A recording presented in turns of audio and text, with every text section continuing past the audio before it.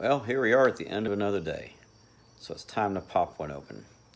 Tonight we have Evening Joe Coffee Blonde, sweet, smooth vanilla, from Catawba Brewing out of Morganton, North Carolina. So not too far away from here. This looks interesting. Looks like a man that's always on the go with a cup of Joe in his hand. So let's crack this one open and see. I kind of empathize with the guy in the can because it seems like at work I'm always on the go. So let's take a sip of this here.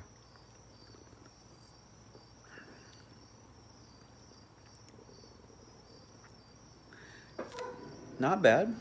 First taste is a little interesting.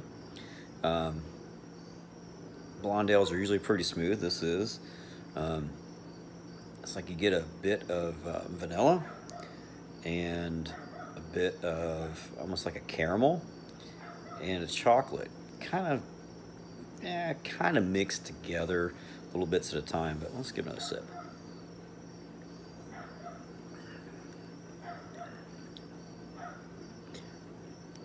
I can definitely taste the coffee influence in it. Pretty decent.